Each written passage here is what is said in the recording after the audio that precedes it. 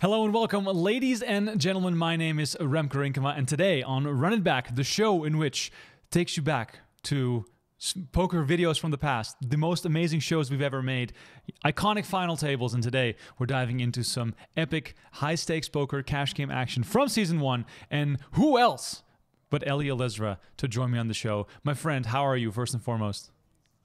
Excellent. Thank you. Thanks for having me. Yeah, and of course, we're diving into the past, old school poker stories. You're seeing some of the faces right now at the Golden Nugget as you guys were playing on Season 1. When you see this intro, when you see these faces, what are some of the first things that come to mind?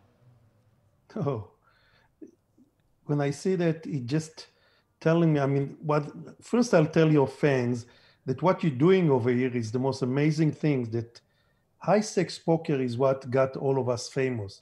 I think that's what got poker on the map, And for you to go back and to, operate on some of those shows and to show us back then playing versus the new players is just the most amazing. I mean, I told so many people that no one will know who is Eli Elezra without this high-stakes poker.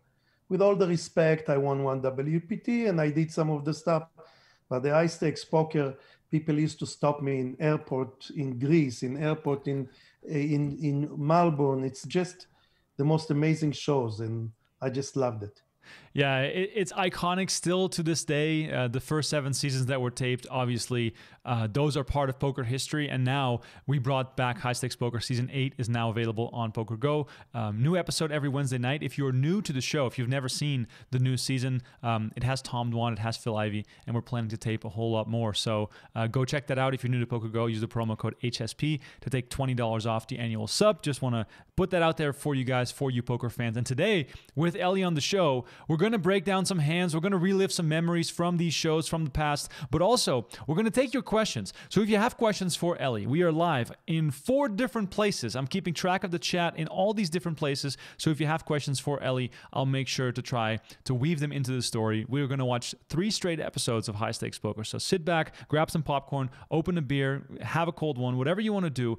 Don't go anywhere because we are diving in deep. Eli, the first question I have for you, which is obviously the one that is probably the most fascinating for all of us, is how did you end up on Season 1 of High Stakes Poker? How did you get a seat at the table in this iconic show? Well, I tell you what, it was the most amazing things, Maury Skandari came to our game. We played, he wasn't Bobby's room back then, but we played over there at Bellagio. He walked in and he talked to, it was me, Chip, it was Jason Laster, and it was Chow, I believe, and Barry. And he said, guys, what do you think about We Want the Films Your Show? And I remember Chip asked him, what you mean? He said, you can play exactly the way you play right now. Do all the way that whatever you do in a game. So Doyle jumped and said, can we play props? He said, you do whatever you want. I want to do a show out of it. And not only that, I'm going to pay you. So it was so funny, and he wanted the big game, which all of us. And if you know, we all mixed specialists, and none of us play only one game back then. But I think for the mom and pop, it was the most important to show the game that, got the poker on the map. And we asked some question, and I think I would have to say within 3 months, Maury really put everything together. And as you see, the first season ever went over to Golden Nugget. And I remember after playing that, and of course, between Gabe Kaplan and Maury and all the job they did back then, the different or these old shows that you see to some of the new Poker After Dark and stuff, this show was edited. So they didn't show all these boring hands. They show only the most exciting hands. And I think that if I'm not mistaken, Maury is going back to these things right now on his shows. And by the way, you say season 8, I was supposed to be in, but I was home for like almost a year now. I just got my shot, so I'm happy to announce in a week and a half, 2 weeks, I'm going to start playing live. And I miss live so much. I play online. I play a lot of mix online, but I miss live so much. And when Maury called me 2 weeks ago, he said, there's another show we're doing, like a month ago, he told me about the season 8. And then another Poker After Dark. I told him, Maury, I waited the whole year. I'm going to wait another 2 weeks and then I'm going to start. And I mean, me and Maury are very good friends. So he respected and I respect him for, my kids wouldn't let me walk to the house if and I care about COVID. I was really, really good boy. And now after I got vaccinated, I'm so excited about it. That's good. That's good. That's good news. First and foremost, health is the most important thing, and just for the fans and for yourself as well. We are not done with high stakes poker, so hopefully we can get you on season 9. Oh, I'm coming back, I believe, very soon. Within a couple of months, I believe that we have a couple filming, and I'll be there. Not only that, I know sometimes you don't like me to come with announcer in advance, but Maury told me we are gonna have the old schools boys. And that's mean the Doyle Bronson, the Jennifer, the Mike Madison, the Phil Lack, the Barry Greenstone. We'll have the same table, and Maury said we're gonna have Gabe Kaplan laughing how everybody got so old, and how the game kind of stand by or the game got better to most of you guys. And I'm excited. I'm excited to go and sit down with the Patrick Antonios and with the magician and with every one of them. Todd was amazing. I mean, I just loved it. I play 6th season. The reason I didn't play the 7th season because I was a full tilt pro, and Ishai did not want a full tilt pro on the 7th season. So, and I've done very well. I won 5 out of 6 season, which really, really. I mean, I got to know so much. There he is. There he is, by the way. You're just sitting down for the first time. The slick back hair, the black shirt with the button open, all cool, all casual. I mean, did you realize in the moment that this was going to be something that people would talk about for many, many years? Not even close. Impossible. I thought, here we go. We're getting another show. It's a poker show that probably will be filmed once, twice, probably with a repeat 5 times. But to get to the point that in Israel alone, they must have run it for 5 years, 6 years straight, show after show. So now when I see people and when I meet them, they start telling me, you remember the hands that you have, the 6 deuce of heart in your hand? And they already knows all hands that I played. And of course, I gave a lot of action back then. But in this particular show, I learned so much from Doyle himself, because Doyle and Chip, I remember the biggest sentence in their life was the guy that the end of the day walking with the money to the bank that's what count. Not the guy that bluff big and get cut. I mean, talking about Brad Booth. If Brad Booth would ever get cut in this particular hand, I mean, it'll be those days Phil will never fold this hand to the $1 million bet. But I'm saying those are what I learned from him, that a lot of newcomers come to the game and they trying to play, basically make a hero bluff or hero call. And I keep looking at Doyle, and Doyle played a regular ABC game and, move here and move there, and it did work.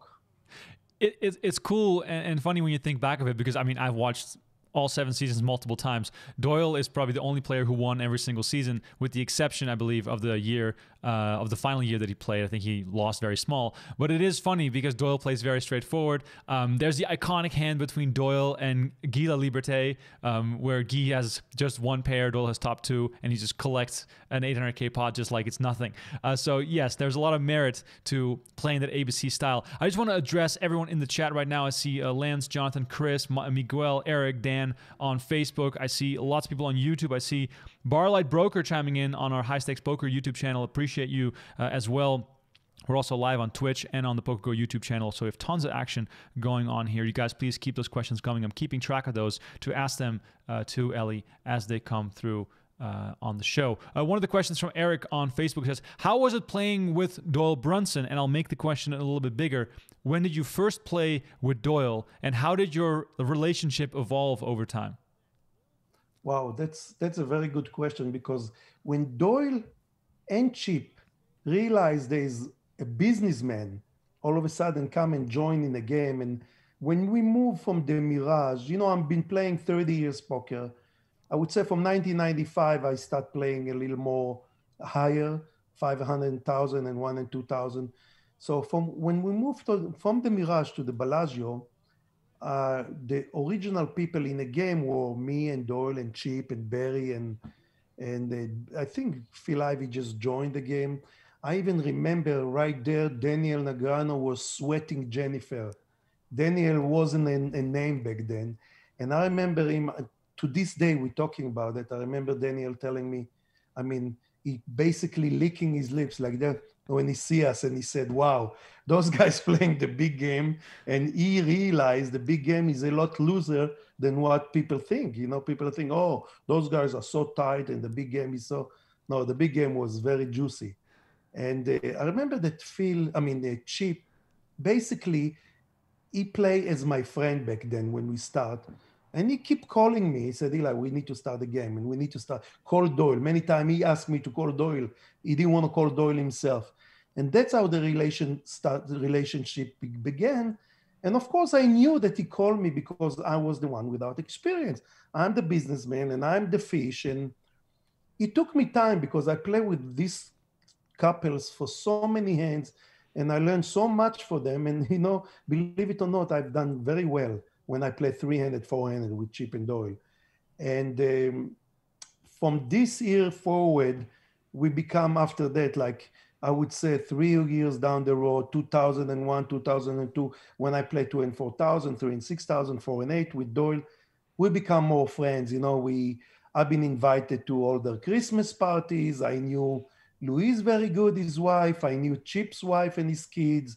And we played some Chinese games in their houses sometimes. And it was a lot more than a poker player later on in life. But I even travel. I travel with them. I travel to Tunica a couple of times. I travel to Reno, and I traveled we took a few times private jets and we flew some places that, Jack Binion want us to play and stuff like that. And that's how we become friends. Now, of course, I didn't win at the beginning. It took me time, The lesson was very expensive. But going back to this, before the high stakes poker, I don't know if you remember this Poker Superstars. Yeah. So Poker Superstar was before. That's what Maury started us with. And that was the point system with the late, it was like sit and go, sit and goes, right? Yes, sit and goes. And I've seen the first time in my life, Gus doing some stuff that I never see before, and those sit and go was interesting, but that's what I thought about when we started high stakes. I thought, oh, we're probably going to have the same thing, it'll be like Poker Superstar, they'll film it. They'll run it once or twice and that's it. But never in my life I believe that that will capture every mom and pop, every house, showing late night, showing during the day. And you become a name, What was it like when this started airing on TV? What was it like to walk through the Bellagio and all of a sudden people were stopping you for pictures and autographs? Because it must have been a strange day when you realized, like, hold on, wait a minute. This is not just a poker game anymore. People are actually fans of me and fans of the game and fans of Doyle. What was it like for you when you realized that? I think it went completely nuts, because to these days I tell people I'm only a card player. I'm not a superstar. I'm not a Matt Damon. I'm not a Leonardo. It went completely alike to take a picture with everyone and to give signatures. And of course, later on, we find out they're selling it on YouTube and stuff like that. But I did not understand how did he blow up so much. And then I start realizing, I remember giving some interviews in NBC and in ABC that we did the ABC international tournaments and stuff like that. I remember telling people that I just realized that everyone, it doesn't matter if you're fat, it doesn't matter if you're old, it doesn't matter if you're young, can play poker and can play good poker if you put the hours. not many people can go and play the golf, and not many people can play basketball. So I realized so many households. I mean, I didn't know that until I got to Israel, probably uh, about 3 or 4 times, that I get so many people ask me to play private game, go to their houses. And I never go play private. I mean, I decided I don't want to. I mean, we have casinos and everything, and I never play any of those private games, you know. And actually, not never, because Gabe Kaplan and invite me to Beverly Hills, and I played there with Gabe and with Toby Maguire and with Leonardo. I played there with, and then after the third or fourth time, they gave me they send me away, you know, when I catch few good times, they told me, no, we don't want any pros over here. But that was my only private game, basically. I mean, I did some charity event in houses for the IDF, the Israeli Defense, but I never actually, I prefer to be in a casino where the cameras is, when the rules are standing and you don't have to play with your fingers, you know? Right. So I stuck to the casino and then to those shows, of course.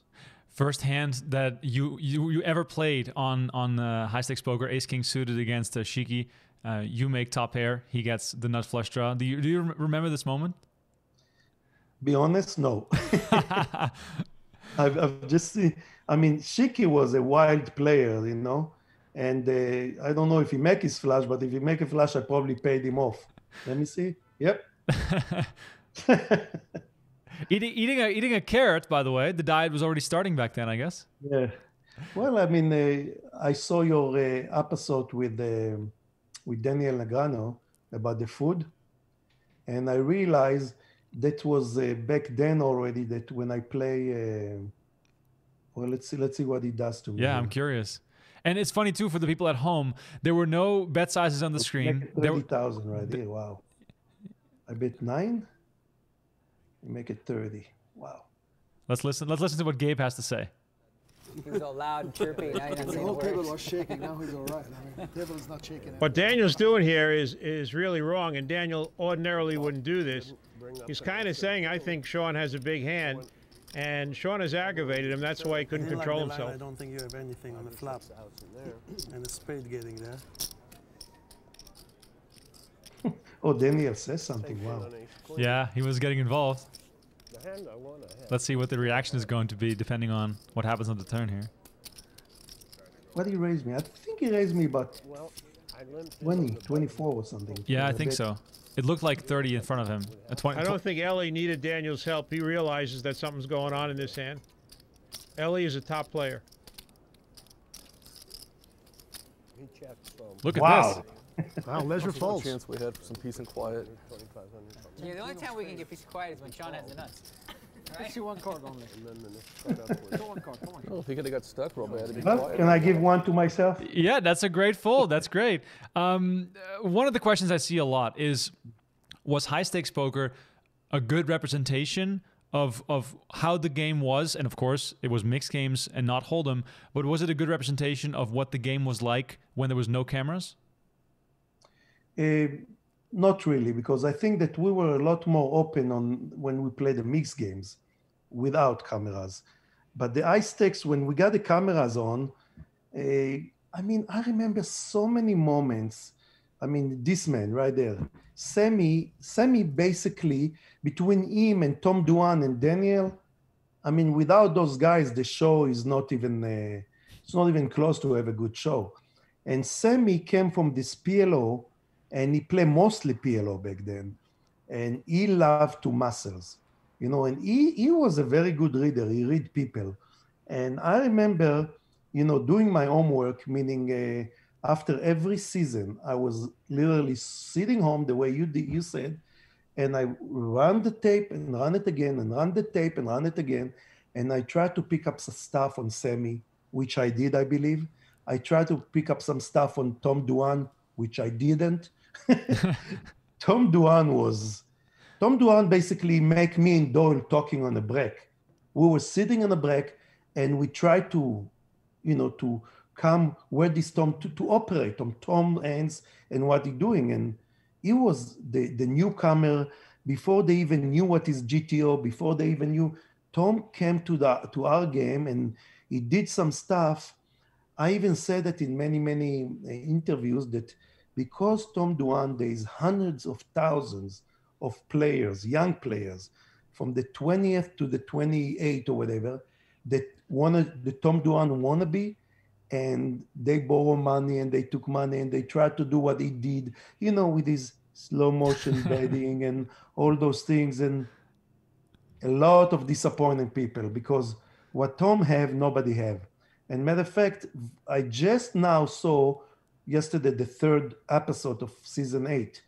You know, I run it and buddy is still there. It's not the Tom Duan that will push everything. Now I see a little more careful, but he's a good player. I mean, I'll take my hat for him. You know, he's not the old school type. I mean, Jennifer and Mike Madison and Doyle and Barry, those are the old school. I mean, what I mean old school, I don't know if you were there, but recently I saw a picture of you 10 years ago, how fat you were. Right? Yes, I was. And back then, not 10 years ago, I would say it would be 1993, 94, 95. The old school people, I remember there was a bet, raise, 3-bet, all in. There was never 4-bet, 5-bet, all these things that we see today, or the mini raise and stuff like that. We never even in this game, in the high stakes, we never mini raise. You know, if we play the game 500,000, the next semi come in for 7,000. You know, or it was never I call it the Jason Marcia 2,000.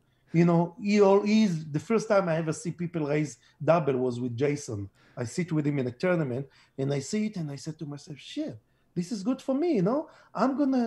It's so cheap to call a lot of, you know, raises like that with a suited connected. And if you hit the flop, if you know how to let it go on the flop. But in high stakes, I mean, I've seen some stuff on Daniel. I mean, for me, Daniel is one of the best players till today.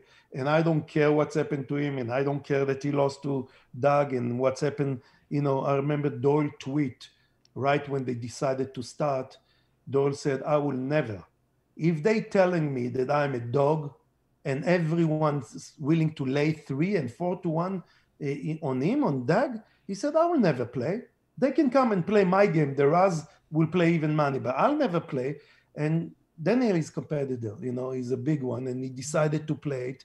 And I heard what he said in your show, that he learned so much. And but back then, I mean, the most amazing things everybody even telling me about Daniel was reading the player's hand. He said, I know what you got. He called his hand and he still call all in. Yep. And I bet you if we can count it, we can count at least 10 times that he blew up another 100,000 or another 150 or 200 on the river when he called his opponent hand and he still called. He did it to me at least 3 or 4 times when I have the nuts.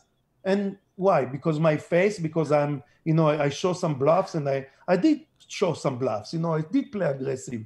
But for him to call your hand and still not folding, that was one of the things that poker, I mean, I don't know if Gabe talked about it this season, but Daniel was amazing with those, you know? Absolutely. And Daniel also sat down with $1 million on the first season of High Stakes Poker, which made it even more iconic. And he's wearing this bright blue button-up shirt, which basically blinds your eyes when you look at it. Just want to give a quick shout to everyone watching. Yes, Ellie and I are live. We are taking your questions. We are watching Season 1 of High Stakes Poker. Sammy Farah in the mix with the unlit cigarette. We have Daniel with the shiny glasses. We have Jennifer Harmon wearing a leather jacket. This is like a time capsule. This is like the ultimate time machine. When I am 80 years old, I will still watch this to get that feeling back of what it was like when I started playing poker, because High Stakes Poker Season 1 came out when I had just started playing poker, and Jamie Gold had just won the main event. So obviously, this is nostalgia for every poker fan out there, and I'm so glad you guys are all joining. Don't forget to like this video and subscribe to all our channels. I'm doing this show, by the way, every single week on Thursday at 5 p.m. I wish I could say the name. Ellie, I'll tell you after the show. I have such a special guest coming up. I don't want to say it just yet, but it's also historic. And Ellie, when I say the name to Ellie, he'd be like, wow, really? That's how special it is. That's going to happen. So you guys stay tuned for that. We have more questions coming. Like I said, don't forget to like this video. We're here for 3 full episodes. Eli, what I want to ask of you, you've seen so many players come and go. You've mentioned Tom Dwan, you've mentioned Chip and Doyle and Daniel Negreanu. You've also played Jason Mercier, of course, guys like younger guys, Antonius Jungleman. Who do you think over all those years were the most talented, the most gifted players that you've played against? Maybe they didn't succeed, maybe they are out of the game, but who did you see and play against that you were like, wow, these guys have something special? I mean, I know it will sound like a broken record, but when Phil Ivey said the very first time in our cash game, the big game in Bellagio, I remember when he got up and go, I think he booked a nice 600,000 win. I remember Chip leaning to me and said, this guy gonna be the best player in the world. I said, why? How do you say that? He said, he got something that only Stu Hunger got. Only, people that you can tell that they playing from the gut, like our old school people. That stuff that you don't need the mathematical head for it, You don't need to read book for it. You got the feeling. And he said, this guy is feeling it. And you know what? I learned it. I learned the lesson on my bankroll several times with him. And yes, like if I get intimidated with a player, it would definitely be Phil, Of course, those days when I see the high roller and I saw all those very, very solid players, I probably wouldn't sit down on those games. I mean, you would say, yeah, but you cannot say that. I'll play tournament, I'm a mixed game player. I play anyone. I don't care if it's Phil or anyone. Sit with me and put the 10 games on. I'll play anyone, and I believe I can beat anyone, including the no limit and the pot limit, no limit, ultimate, pot limit. But play the one game. I haven't watched any of the Doug Polk and Daniel Negreanu match, but I've seen some of those high rollers, the one that you do your homework with, and everybody do it on PokerGo. And I've seen stuff that they just better, and I don't want to play with someone to be a dog. I don't want to, be guessing all the time. So, I mean, even now, those days when I see the Rick Salmon on the 8th season, wow. I mean, this guy is one of the toughest guy to play poker with, and you know what? I'll compare. Yes, Rick, very much comparing to Dor, to Tom Dwan, because he does not have regret for money. And if he believes that he can get you out of middle pair, he'll put the $200,000 with nothing.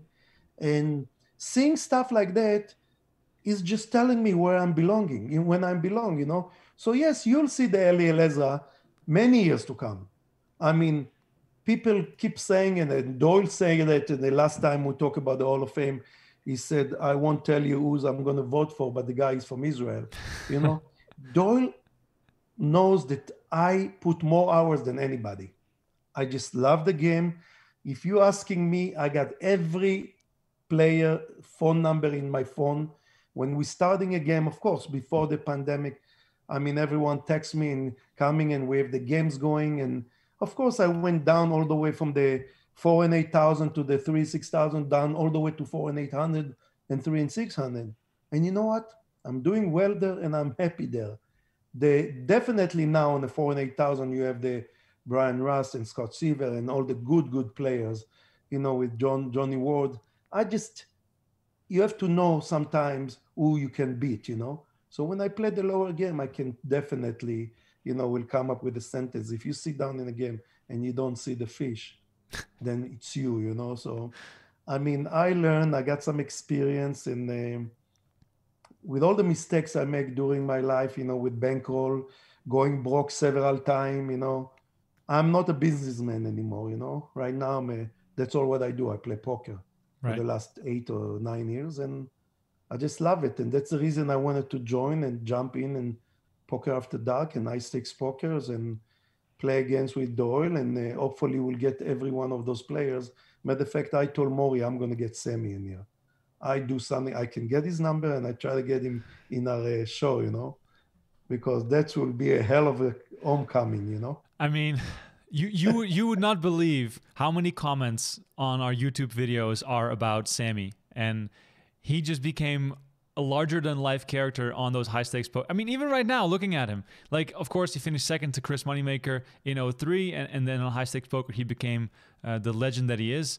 And it would be amazing if you guys could like bring the band back together for a season of high stakes poker. That would be incredible.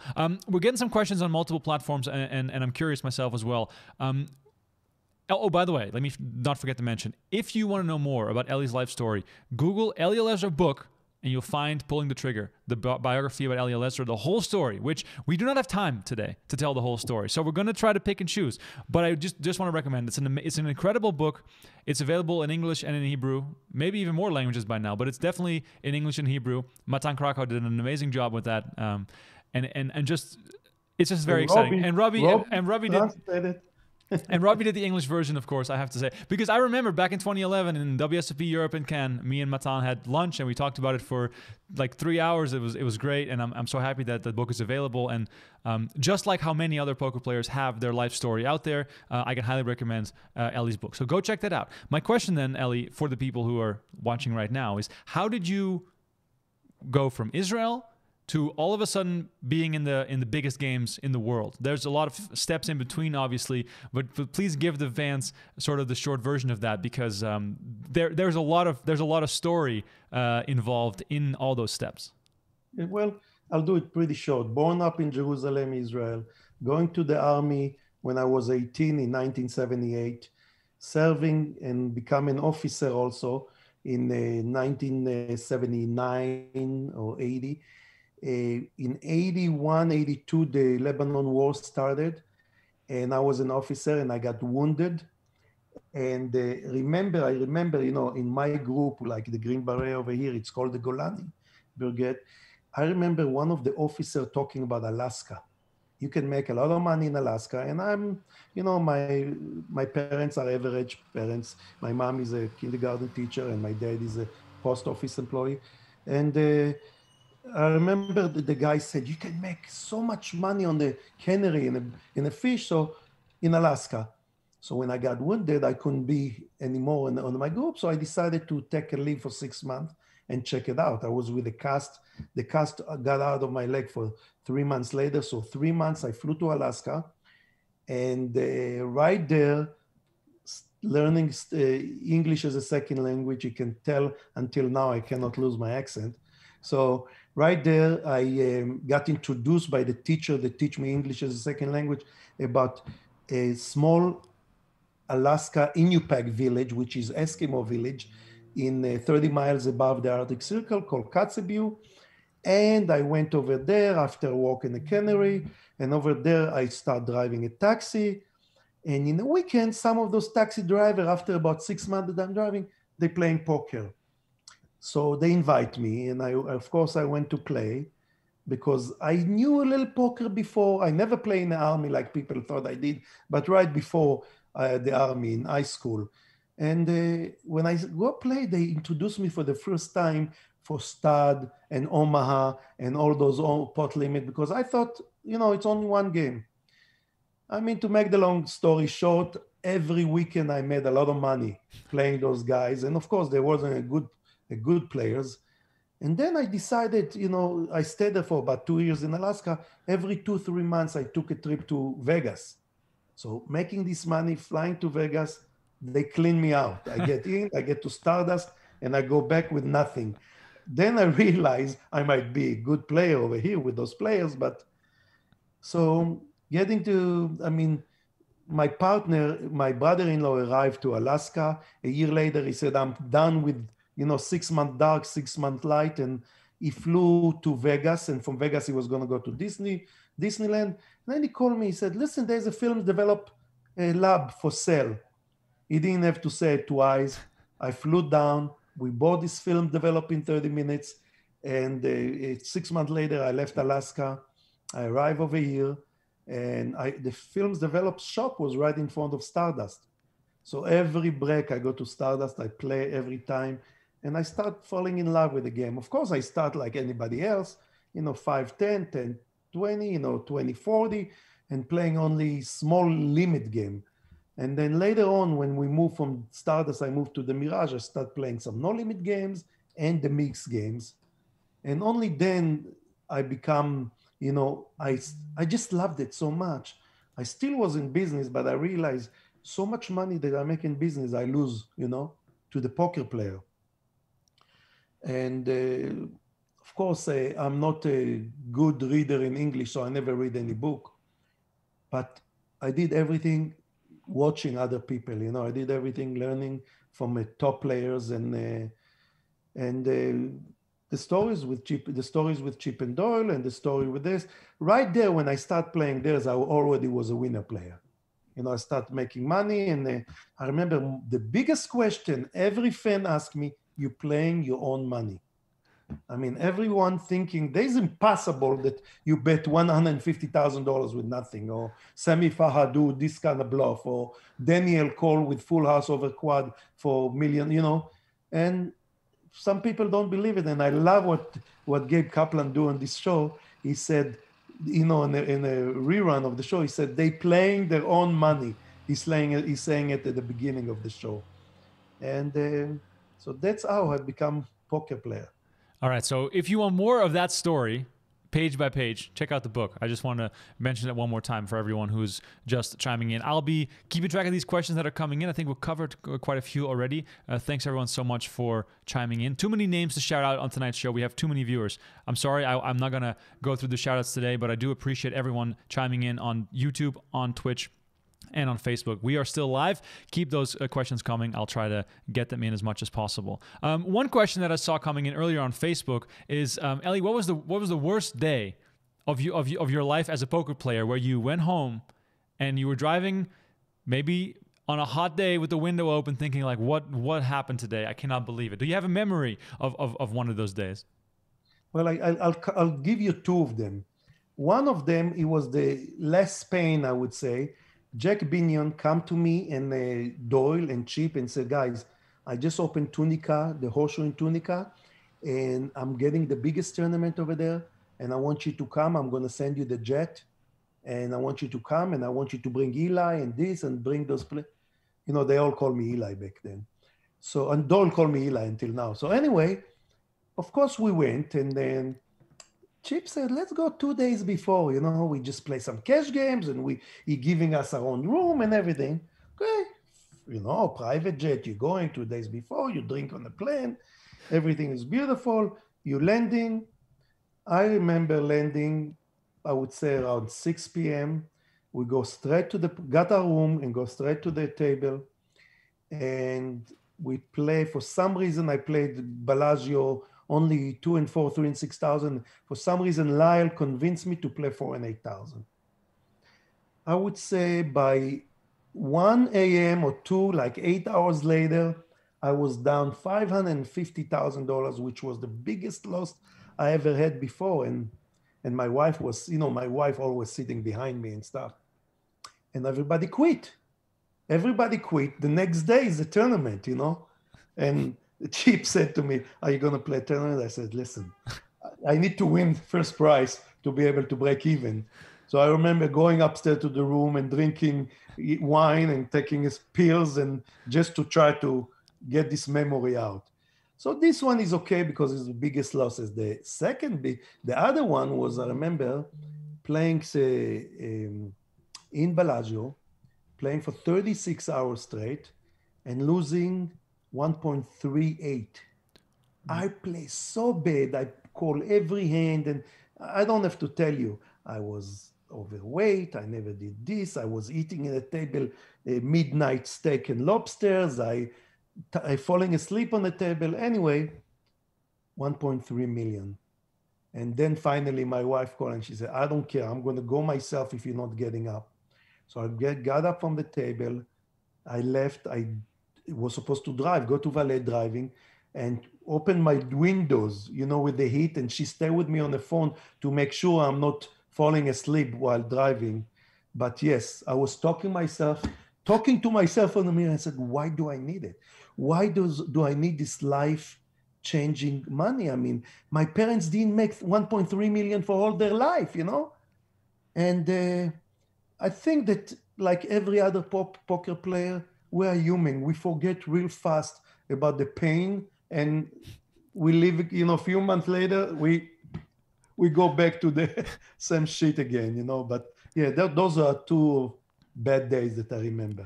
It's kind of funny. I mean, I play small stakes, but you remember the losses so much more than the best days where you're crushing everyone. Do you even have a memory of a good day? Oh, yeah, I have. I mean, with this man right here, with Sami Faha. Yes, perfect. I have with Sami one of my best day. I won 1.85 million 850. We play no limit hold'em, PLO, stud 8 or better, all your game, deuce to 7, and Sami was on a train. He was steaming his ass. And all what you have to do is play regular. And once you flop something, you check to him, he bet you, raise real fast, and he go all in, 200,000 cup.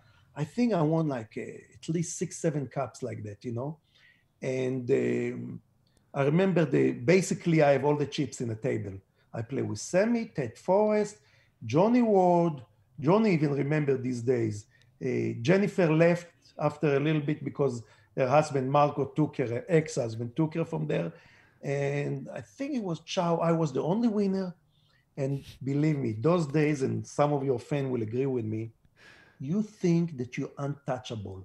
You are the best player in the world. Nobody can play like you, 1.85 million. You understand how much chips I have in my box?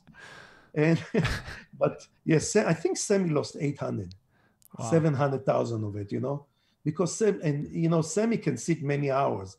I mean, it was Sami and Gus Hanson and Chow Chang. Those are the three people that I never, maybe Bobby Baldwin, never see anybody playing more hours in live poker than those people, and smoking and going back.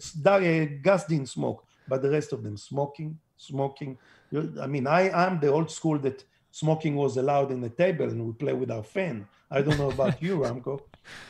I'm too young, but I've seen the photos of the 1995 main event final table with Dan Harrington. Dan Harrington has a small fan pointing away from him in both directions because they're both smoking on the other side. That was the old school ways when you were still allowed to smoke at the table. I mean, these stories are simply incredible, and it's just so crazy to hear. And I live in Las Vegas now, so whenever, and of course because of the pandemic, I have not been on the Strip in almost a year. It's just still, as a poker fan, crazy to walk into Bellagio to see Bobby's room, or walk into the Aria where they have the big games going on as well, and to see all those guys just put it out there time and time again, every day, grinding. It's just so crazy. And you've been away from the games for almost a year now, and you're just so excited to get back into the mix. You mentioned earlier that you're gonna just always keep playing. You're more of a poker player now. Does that mean that once it's possible again, full-time grinding? Absolutely. I mean, how many people you see? I mean, Robbie is the one that brought it to my attention. I won 3 bracelets after I was 50. Of course, the stud bracelet, I'm a good stud player and I love stud. But yes, I love grinding the WSOP. I mean, I wish they'll move to Caesar, and I believe, and I want to believe that we'll have it this year. I don't think we'll have it in May and June, but maybe they'll do it in September. I just hope that, World Series of Poker, WPT, or any of those things will do what Maury does. You have to come. You have a nurse right there. You have to be tested. And on top of it, in Israel, for example, right now, over 4.5 million are going to be vaccinated already.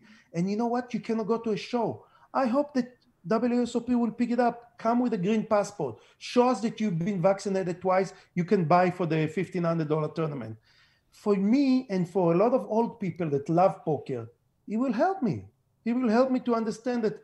I know they're probably going to still have the mask on, In the shows, I understand from Maury that we do the rapid test real quick. We don't have to do the mask now.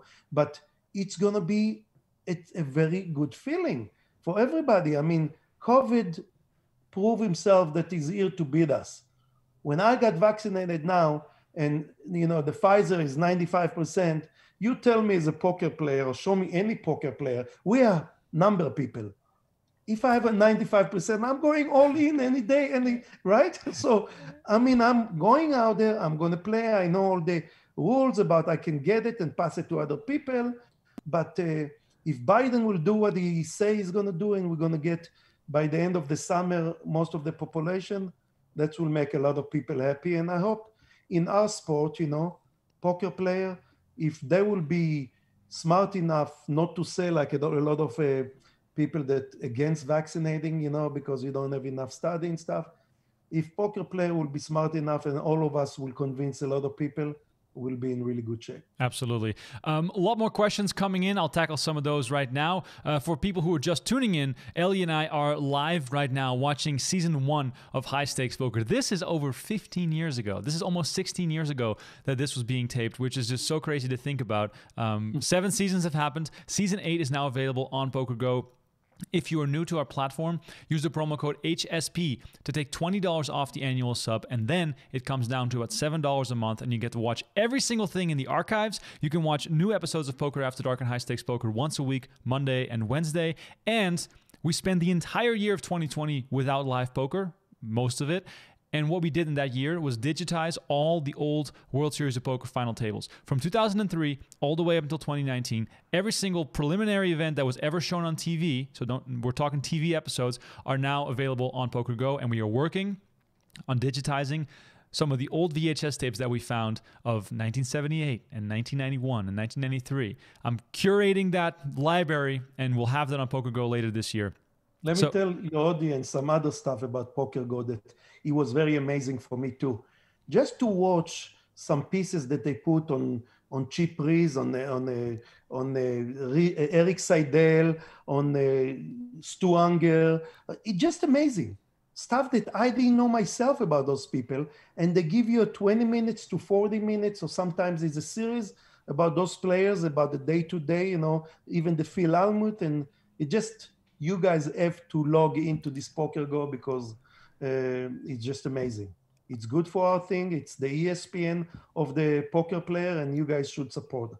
I appreciate that a lot, Eli. And what Eli is referencing is the Pokerography series, where we have documentary-style insights into the lives of people like Eric Seidel, also some newer age players like Jason Kuhn. And we have the Super High Roller Club, which has some really funny insights. And we have Legends of the Game, where we have a special episode on Stu Unger, and one on Chip Reese, and one on the history of poker and how poker started way back in the 1500s. Eli wasn't even around back then. That's how long ago it is. It's a very long time ago.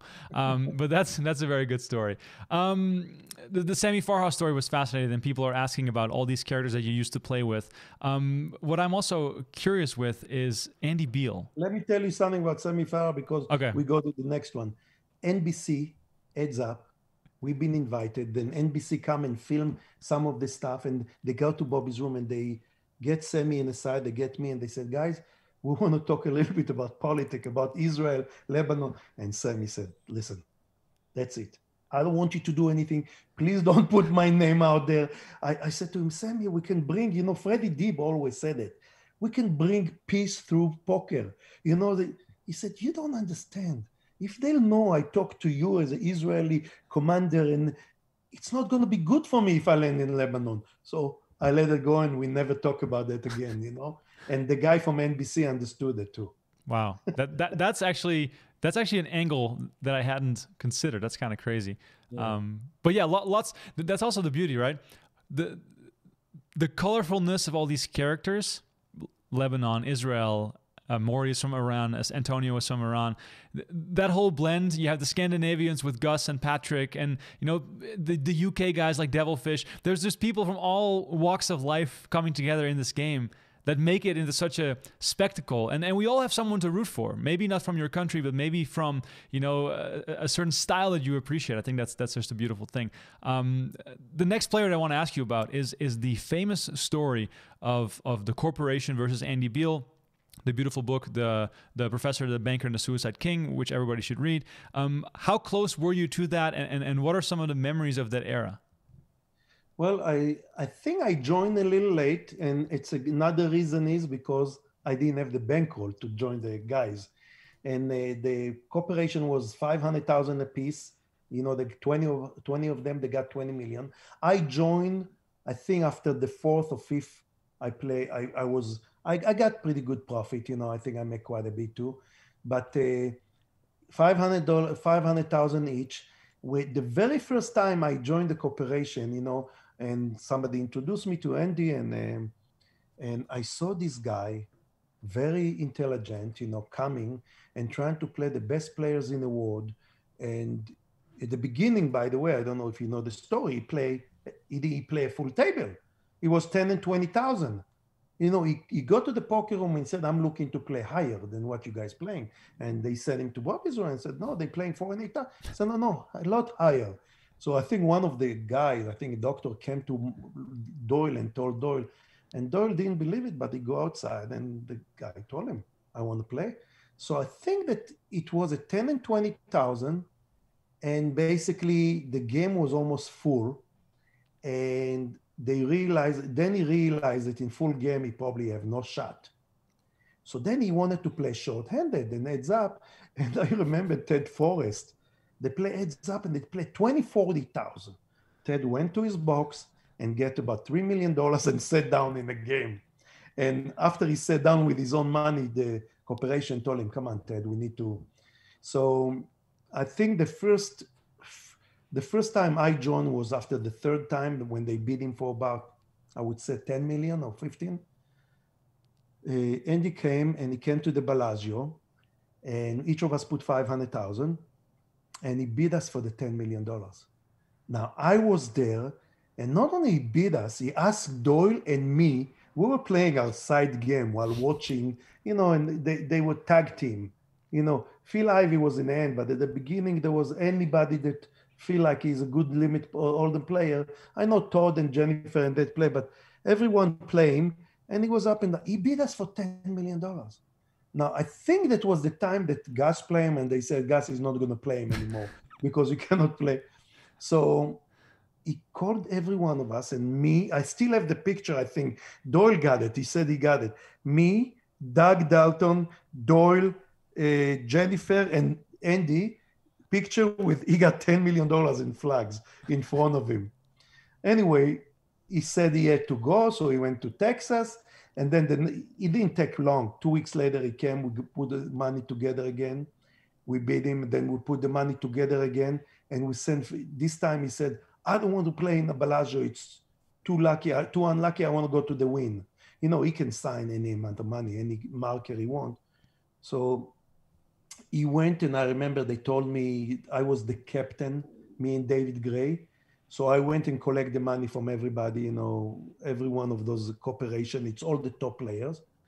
And I went to Phil Ivey, and Phil, you know, at the Wynn, and Phil lost. I think Phil lost the first 7 or 8 million. And he told us, guys, it's okay. I know everything going to be good. Go get more. So we went and collect another 10 million. We went back to Phil, we gave it to him, and Phil bid him for about 37 million straight. And we were sitting there, me and David Gray and stuff. And I remember when he couldn't take it anymore. I think it was about, he raised the limit from 50 and 100,000 to 100, 200,000. I remember that he said, okay, I'm done. He shook my hand and said, I don't see you guys anymore. And he said it many times like that. And then we called the security, and now we're supposed to go with $37 million back to Bellagio. And it was those chocolate chips, you know, the $25,000 chips. And I even wrote it in my book. I remember David Levy helped me. They gave us a limo, and they gave us a security guard with a shotgun. Oh my God. And we drove, and I called the guys on the way, and I give every one of them their share. Each of us make 1.7 or 1.8 million or whatever. And those are the days that the box was full all the time, you know? I mean, it seems like the full tilt days, that money was growing on the trees, you know? You put your full tilt patch and you pour and you got so much money, every one of them. So those was the days, you know? It's absolutely incredible. I never even thought about playing him because I'm not a good limit hold'em players. Right, so you never played, but you were basically organizing and helping out. Organizing and part of the corporation, yeah. Right. Wow, it's incredible. I keep this sounds like a library episode. I keep recommending books. Once again, read Eli's book, but also read Professor Banker and the Suicide King. Incredible book, a fascinating story to read. I read it multiple times. It's great. Next topic I want to get into, and you mentioned it already, is the full tilt poker era. When online poker started coming up in the era after Moneymaker won the main event, obviously there was Planet Poker and Paradise Poker before Moneymaker 1, and PokerStars was also around, but it was all much, much smaller. But then, of course, it was the big online poker boom. How did you see online poker as it was growing, and did you realize that, you know, this was going to get as big as it did? Yeah, I think that the very first time Chip introduced me to Highland Poker. And he said, I know the owner and I know this is a software and everything. And he said, get home, log in. I logged in and we start playing online. That was the very first time in my life playing online. And, you know, it's fun. You're playing in your pajamas. And then I realized that it's fun, but it's fast, you know? So what we did, because there wasn't a big game, we played 10 times, you know? So if we play like a, you know, 10, 20, we play 100, 200 or whatever. Between ourselves, we settle later. And then later on, Paradise came and then PokerStars. And I mean, when Full Tilt came, I still remember that David Gray buy a piece and Howard came to the game and he showed me the Full Tilt logo. And I said, what's that? He said, that's our name gonna be. And that's, I'm talking about 2 years before, year and a half before. And then slowly, I see that John Juanda and Eric Seidel and Phil Ivey and this and everybody joining. So one day I remember he came, I would say, about 9 months before Full Tilt even go on air. And he collected some investors' money. I think David Gray took money. And then I said to Lyle, I was sitting next to Lyle, and Lyle said, don't even think about it. We cannot. I said, what are you talking about? He said, Eli, you have a gaming license. I have a gaming license for, you know, some of those slots machine in gas station that I have, and a liquor license. He said, and, you know, Lyle got the casino license, the lake into them. And he said, if they're going to catch that we have a piece of an illegal company or whatever, it wasn't a gray area, if you remember. It's not good for us. And to these days, I swear at Lyle, and I said, fuck, man, excuse me. I said, if he wouldn't say nothing, I mean, those guys made way more than anybody else during those days. I even got late to be jumping to be a Full Tilt, pro. It took me only when I flew into Melbourne the first time, me and Howard, good friend, we friends to these days. And I talked to him, I said, why don't you put me? I'm from Israel. You know, you'll have some audience that, and him and Ray decided to let me in, you know. And it was pretty sweet, you know. The amount of money was pretty sweet. They staking when you don't have money. Everything was good, you know.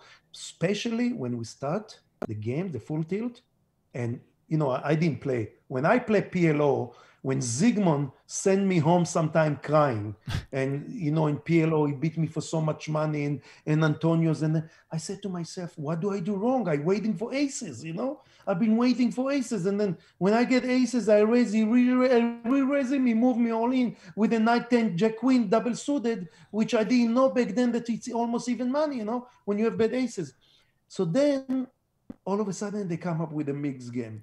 And that was the happiest day in my life, because I remember, I would say 2 years into Full Tilt, I remember calling Howard and stuff, I was up $5.7 million in mixed game, and down, I would say, $2 million in the other game. So having the mixed game and having Tom Duan jumping and playing stud with me, and having those other guys, you know, playing mix, that was the best things. And that's how I got introduced to Full Tilt and online. Wow, that whole era is very fascinating, and it's very, very sad how the wheels came off and how a lot of things went wrong as well. But it was definitely something to remember. I remember sitting in my bedroom, living with my parents, like watching Rail Heaven. I was staying up all night watching Rail Heaven, watching Dwan and Zygmunt and Ivy and all these guys. I call So What. Just all these names came up that came out of nowhere, and that was pretty iconic. For the people who are watching, by the way, keep those questions coming. I'm going to tackle some more questions that I'm seeing pop up right now on Facebook and on YouTube. By the way, don't forget to like this video if you enjoy the content on YouTube. Let's try to get like 200 likes. That'd be awesome. Please like the video if you enjoy what we're doing here. We are still live, by the way, for those who are wondering. We are watching season 1 of High Stakes Poker. We haven't been paying too much attention to the action, but you guys have all seen this before. We have all seen this before. We're just going to stick to the stories, and if anything pops out, Eli, I'm sure you will you will let us know. Michael asks on Facebook, question for Eli: out of the standard group of competition, the guys you played against a lot, which particular player got your attention and brought the best out of you? Who made you play your best? Which player did you have the biggest rivalry with? Okay, in a series of million games that I played, the cash games, and as you know, I've been known more as a cash games. I think that I'll go back to Chip Reese because Chip wasn't steaming. I was steaming. This guy wasn't steaming. This guy was sitting in a game with us, playing. Now, no one will tell you everybody winning. You never always win because nobody will play with you. But when Chip was losing, it was sometimes you can sit in our game and lose $200,000 within an hour. The next thing you look at his city is not there, you know. He just pick up his chips and left, you know. And the same thing, talking about Chip A game, you know, a lot of people can have the A game, but when I have my D game, he still stay with his A game. And that's what's nice about Chip. And Phil Ivey does the same. You know, one thing I learned, and that's the biggest lesson I learned in my life, was people, a lot of poker players, beginning especially, or even pro, when they have in mind, oh, we're going to play this 25, 50 no limit, or play this game, and we start with $2,000. And if we double up, we should quit. And they do the hit and run, and they do maybe 3,000, they should quit. Or we know, all of us, when we lose the first 2,000, usually you said, oh, okay, I'll get another bullet. And most of us, if they have more box to go and they'll win. I saw stuff about Chip and Phil Ivey that when they lose, they did have the limit. But when they win, I remember a game with Phil Ivey. We played the props. The prop was so big, not as big as Phil Ivey and Zygmunt. Phil Ivey and Zygmunt play $50,000 black and red, you know, on the flop, you know. But we played the props with Doyle. For every king, it's 10,000. For every king with the queen, is it? And I think Ivy was up 1.6 million between the game and the props. And Doyle was fucking steaming his head off. He had his vein going out here. He was swearing all the swear in the world, you know, and Doyle, he never keep anything inside. If somebody teach me how to mourn, it's Doyle, you know, teach all the old poker player. And Ivy was sitting in a table, people left and come back, left. I think he won like $2.5 million. He was literally falling asleep on the table, but he have all the chips because when you're running good, you have to keep playing and keep killing. This is our business. You have to do whatever you have to do. You know, so that's one thing I learned. I mean, I've seen a lot of poker players that I learned from them a lot of things, and we always have the type players, people that will come and they believe that poker is only luck. So they're waiting all the time for the ace, deuce, 3 in Omaha, or they're waiting for the ace, king, or they're waiting. I've seen so many players like they coming and going because you cannot wait. And you know it, Remko, because you play mixed game. If you don't place enough hands, first of all, it's boring. Yeah. So I don't know. But boring is okay if you're making money. But if you're sitting for so long and you finally play a hand and your opponent knows that you finally play a hand, so you have the goods, you know, so you need to take advantage of some situation like that to see people that do that and read them correctly. As I told you, when I watch Sammy, I pick up some stuff on Sammy, I maybe pick up some stuff on Tom, not a lot, but I've done good only because I realized that, you know, Daniel said loud, I didn't. I just look at some players, you know, and then I remember when Jason came the first time and Galfon came the first time to Ice Tech, I think season 5 or 4, whatever. I see some really new meat, what you call it, new blood, and I see some talent, you know. I really see some talent out there. People that know how to, you know, hold their emotion, and just amazing, you know, this. I want to take this moment and turn off the audio a little bit because it's you and Sammy in a hand. I saw some talk, so I scrolled back a few seconds. I just want to see what you guys are discussing here. Decide what to do here. What would you do with ace-6 of heart in this position? That's what I did. Huh? That's what I did. I'll show you what I did. I believe I fold over here. I believe he folded me. I mean, you're taking the third pair on the board.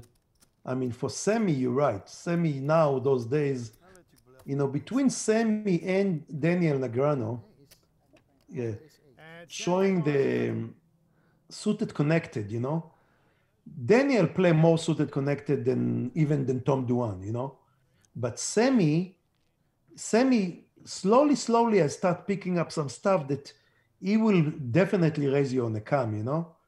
But then, look, when I fold right here, a third pair with the best kicker, I said to myself, he raised $15,000. I only bet 3,000 or whatever. There's no reason to be involved in a big part when I don't have a redraw. Okay, so he bluffed me. So he bluffed me once, he bluffed me twice. And by the way, part of those things that he did, part of his talking, you want to start talking to him. You see, I start the conversation. I told him I have ace-6 a heart, you know? So then he said, I have the ace-6 a heart. But he's very smart, but he will talk. Yeah. He will talk during big hand. He'll talk. I mean, I remember one of the biggest hand that Maury showed me, got to be 5th season, about him and Jamie Gold, the aces versus kings. He took me to the back, Maury, after the hand was done and everything. He said, we're going to show it straight to the audience. Literally, we're going to show all the 5 or 8, 10 minutes, the whole thing. And you know what? That was a pretty amazing hand. That is okay. So I'm working on a list of the best high stakes poker hands of all time, and you guys in the chat, please chime in if you have a favorite. That hand is the longest hand to air ever in high stakes poker history. It's a 10-minute hand, and this is so funny. It takes them 6 minutes to get to the flop. 6 minutes.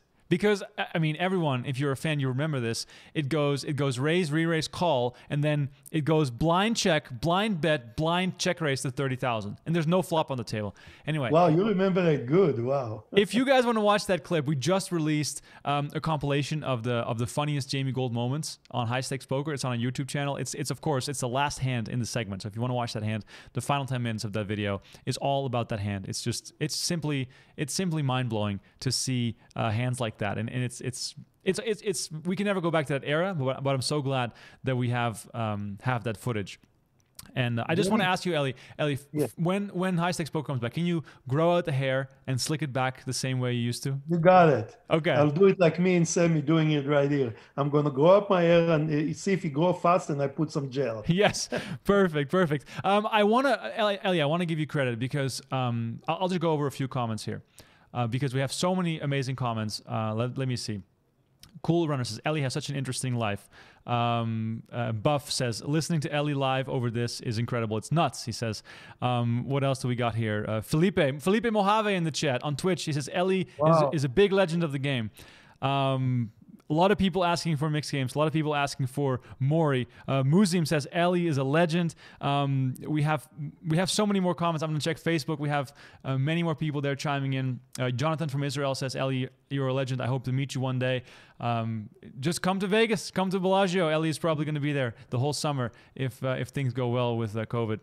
Chris says, Sammy is my favorite high stakes poker player. I think we can all agree that Sammy is probably everyone's favorite player. I'm going to bring him back.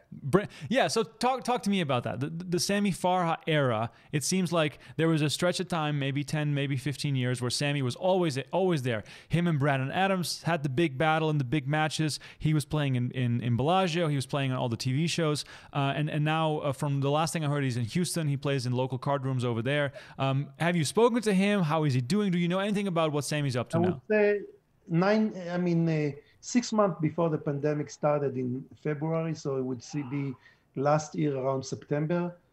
I was the year before, sorry, 2019. I saw him playing in a pit. I saw him playing blackjack. And then I go over there and I said, come on, Sammy. So he said, too many young whales. And one of them is Brendan Adams, you know. And I think they basically put a pretty big dent on his bankroll, you know. So I guess he came several times to Vegas and he play only in the pit. He hardly play cash game. I've been told that, yeah, he play in Houston, he plays small games. And, you know, one of the biggest question we ever have, where the heck Sammy come up with all the money? To this day, I don't know. I don't want to, you know, predict. I love Sammy. We were a very good competitor. And, you know, there's so many, hands between us that I respect him. I respect his bluff to me. You know, I told you several times I went home and talking to myself because Tom Duan and because Sammy too. You know, Sammy did some bluffs into me that, you know, was just something else. You know, I mean, I remember one of the famous hands with Sammy was the four aces end, you know. Yeah. And I had two aces. He raised me before the flop. I raised him. He called. And on the flop, when I flop four aces, Gabe Kaplan said, what? He's leading into the point. Instead of checking, I led in. And I swear to you, back then, I knew Sammy. I knew that if he have any hand, he'll push it all in. He pushed it all in when I led in with four aces, of course. But he was, first of all, because he have only 40 or 50 or 60 behind. And second, because I know Sammy, his pride. If he, two aces in a small card, he think this king queen is good, you know, he'll try to push it. So, I mean, those kind of moments of high stakes, you know, people remember and they will, a lot of people said, you have to check for aces. No, that day I thought I'll lead into him, you know. Yeah, that's the type of thing you can definitely do with Sammy.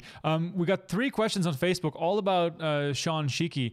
Shiki, of course, became really famous in the 2005 WSP main event. Him and Mike Matisow almost getting into a fist fight on day 5 of the WSP main event. I did a run it back episode with Mike Matisow at the beginning of the pandemic, so this is almost a year ago, and we watched that episode and we broke down all the banter. And then you can see in the background Maury Eskandani telling Shiki to calm down because Shiki was boiling over. Was Shiki real? Was he real like that always when you saw him? Was he like a hothead like that? Yeah, he was.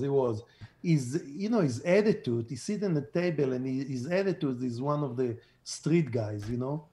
Shiki, the bottom line, you know, he's a family man and he got his daughter, and I remember when she was born and everything, but he's wild. Shiki is wild, and he will play the game that you want us to play. Because I want Shiki in a game any day, you know, because you saw there's certain hands that you know that you basically can read what Shiki have. So it's like this guy, like, you know, like the Jerry Bass. You want to play with people like that, you know. It's very good for people like us. Like I call myself businessman back then, but I'm more like businessman pro, and I want more business people in the game. And Shiki is a business. I mean, he basically retired from poker. I saw him like last year. He came and he had some money from his tattoo or some other businesses that he opened. And he jump in and he plays some games and he jump out. But I used to play with him a lot. But yeah, he's the hot-headed guy, you know? Yeah, and we had him on a Poker After Dark episode, I believe in 2018 or 2019 when he came back, and he was same old guy, imposing character, big guy, talks fast, and when he looks you in the eye, I don't care how cool you are, he's definitely intimidating. Nick on Facebook is asking, Eli, if you could go back in time, what would you change? Wow. Probably, I would say my bankroll management. I mean, Nick, you know how many players falling down because they never manage? And I'm talking about beginner. I'm talking players that got a job that paid them $100,000 or $200,000 a year. And I'm talking about players that they want to be pros. And the main mistake that everyone make, and I made a lot of it, was the bankroll management. And I don't care what business I have. The amount of money that I was playing in the table, no business can hold you, to can hold you and to play all the time, all your life. Not everybody is the Chip and Doyle that makes so much money all their life on poker. So yes, if I would go back, I would definitely watch myself, watch my bankroll, know that if I start a game like the story I just told you about my 1.3 million, I would stop after the 300,000. 300,000 is beautiful, is like, let's say 100 big blinds, and you don't have to go too deep. And when you start steaming, and I don't care who you are, when you start steaming, you cannot control yourself. Nobody understands the steam factor, the tilt factor. And once you understand the tilt factor that you have and you can control it, I would definitely change that. And I think it would make me much bigger winner back then. Was it humbling and difficult to have to move down the stakes whenever that was? Was it tough for you to take the direction to the right instead of to the left when you walk into the poker room? It's a very good question, because I remember when they start, Bobby's room still going, and I don't have the money to play Bobby's room game. So I go down and play the 2 and 400, 3 and 6, and I play the 8160 even.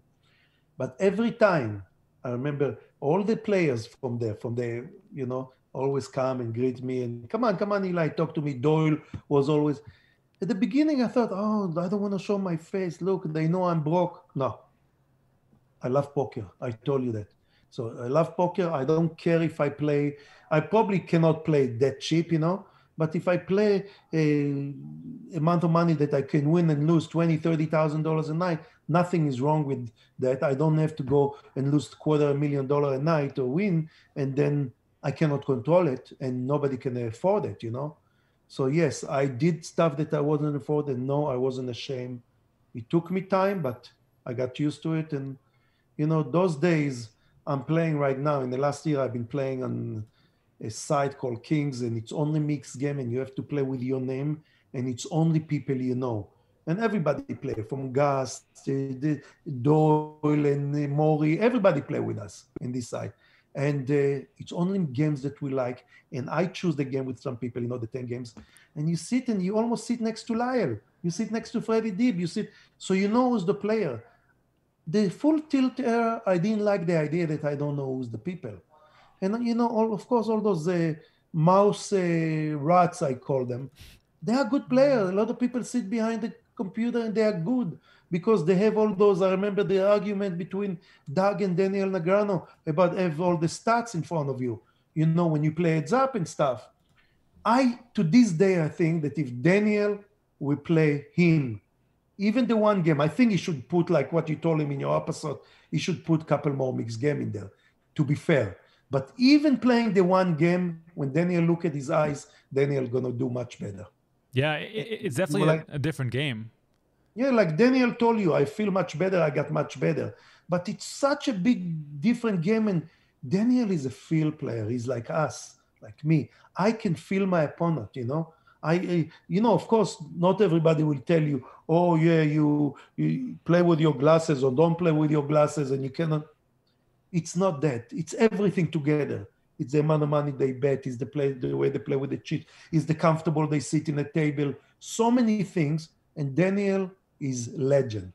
He's a legend in these things. I've seen Daniel that didn't have $1 in his pocket, growing up so fast, because me and Jennifer, here she is right here. Me and Jennifer are so close.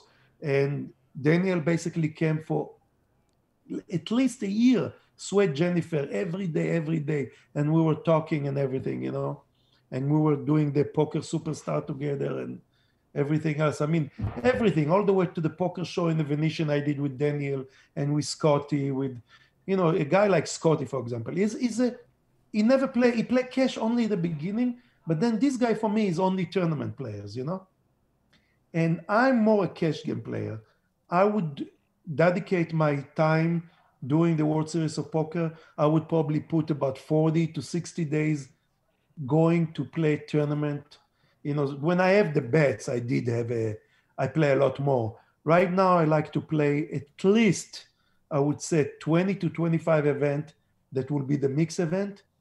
And I'll play a few of the No Limit, which the main event, of course, because poker player, poker pro, they don't play the main event, gotta be stupid. This is, I remember Doyle telling me, he said, it's like everyone come and buy lottery tickets. They buy, a regular person, mom and pop, buy one lottery. When you buy one, it's like they give you three because your experience. And it's still to this day, it doesn't matter. If you run good, you can do the Jamie Gold, you can do the money maker, you can make it. And the amount of money is life-changing money, you know? I mean, it's on my bucket list. I've never played the main event, but this I know for sure. Once I play it one time, I want to play it every time. So for me, once I get started on that, and I maybe stumble into a bag of money somehow, I will always want to play the main event because it's. All right, guys, everybody out there, please. I'm the first one. I put $1,200 for 10% on the next Remko one. We need 9 more. Nine more. Let me know, guys. Let me know when the main event rolls around. We'll we'll talk. We'll talk. And Eli, you got to come play.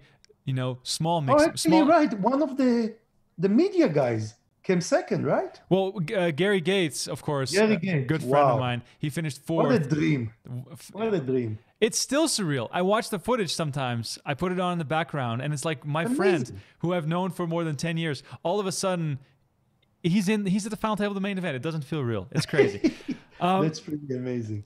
For everyone who's just tuning in, we have tons of viewers. I just want to address everyone who is new and who's just tuning in. We are watching season 1 of High Stakes Poker, so enjoy the coverage, enjoy the content. If you want to watch this High Stakes Poker action without Eli and I talking, you can do so on PokerGO. We have all 7 seasons as well as the latest season, season 8, new episodes. Rick Solomon, JRB, Tom Dwan, Phil Ivey, Bryn Kenny, everyone's involved. It's epic episodes, some of the biggest pots you'll ever see. And if you use the promo code HSP, you take $20 off your annual subscription. One more note, by the way, I'm wearing this hat. My hair is not great, but we have a lot of new merch available in the store. PokerGoShop.com. Go check it out. We have new hats. We have hoodies, T-shirts, all sorts of cool stuff. I just placed an order for this really cool purple PokerGo hoodie, which I think everyone should get.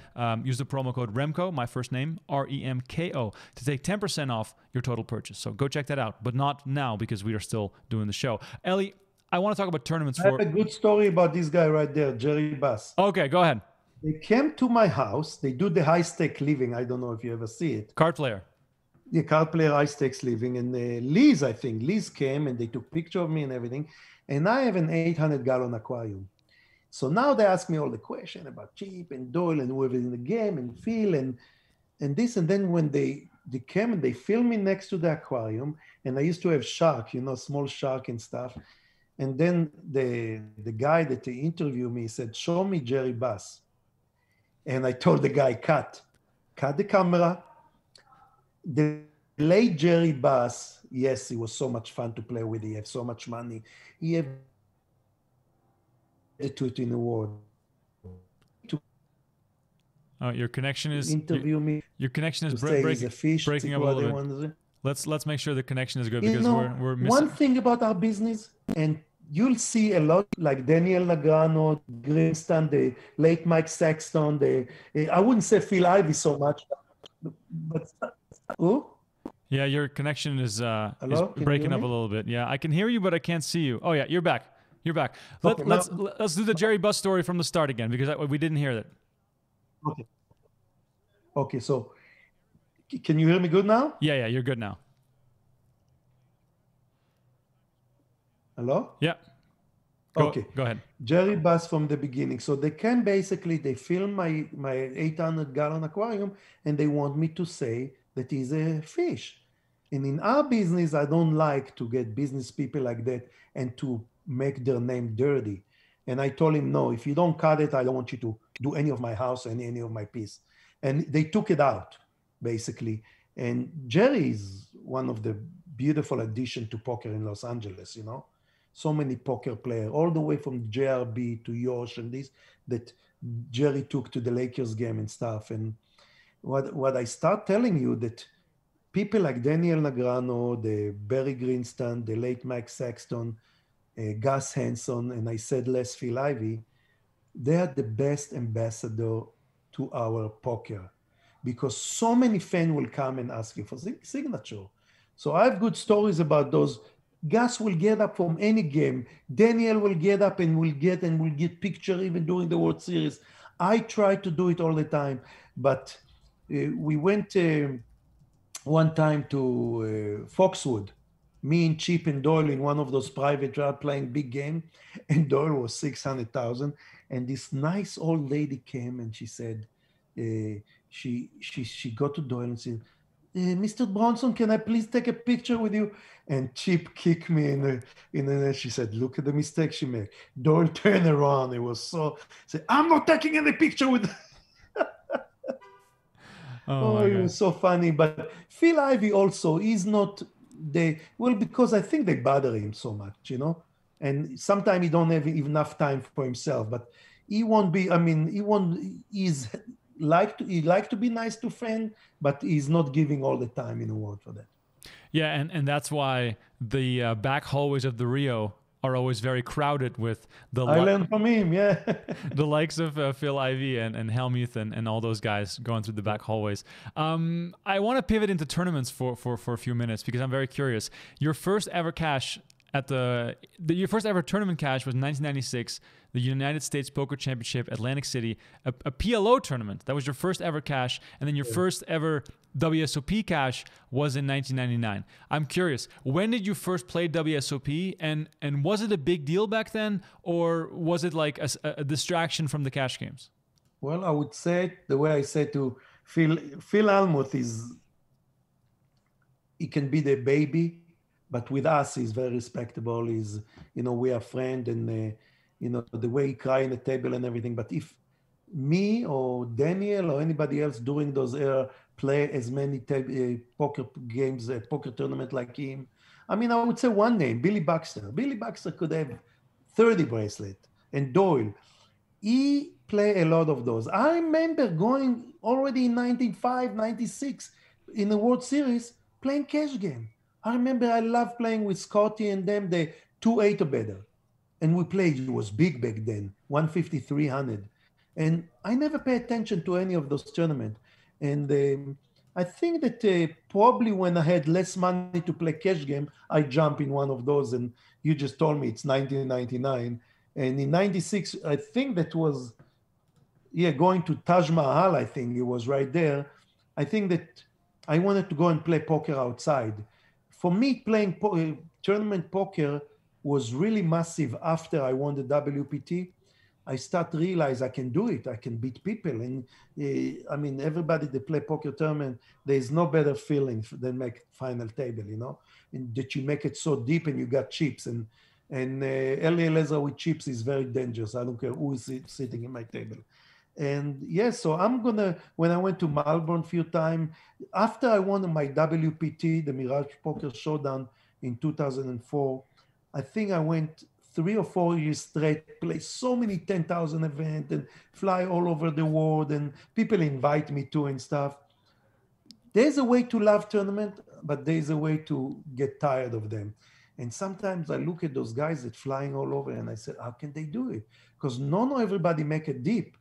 And once you lose the first day in the main event, you have to catch a flight and go home. And don't forget, I got 5 kids. I have, 5 kids and a wife sitting home. You cannot just disappear for a week or 2 weeks at a time. And I had a business back there. So I never, ever really put my time, because sometimes I have to be in my store. So never put too much attention to it. Right now, it's like I have a challenge in my head, especially after I told your buddy, Jeff Platt, last time that he interviewed me in 2019, he told me, when are you going to win the next bracelet? I said, this year, within the stud tournament that came, and I won it. And he showed it after, he had it a piece, and he showed it after. So now I said, well, maybe I'm going to keep making prediction like that.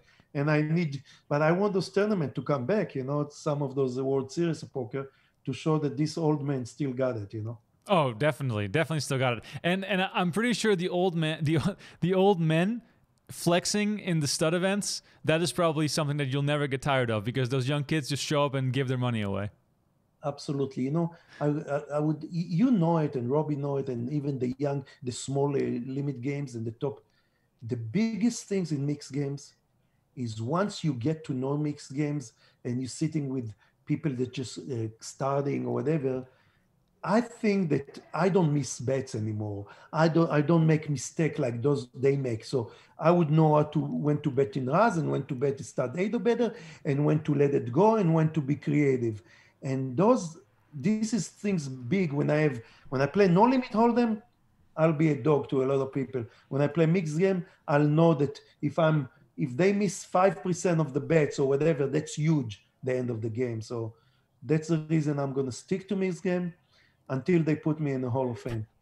I love it. I love it. I think it's deserving, and I think that you'll get there. And I think you're going to keep adding to the collection of bracelets. For those unaware, by the way, that World Poker Tour that you won back in 2004, I just want to name a few names that were there as well, because you won it for $1 million.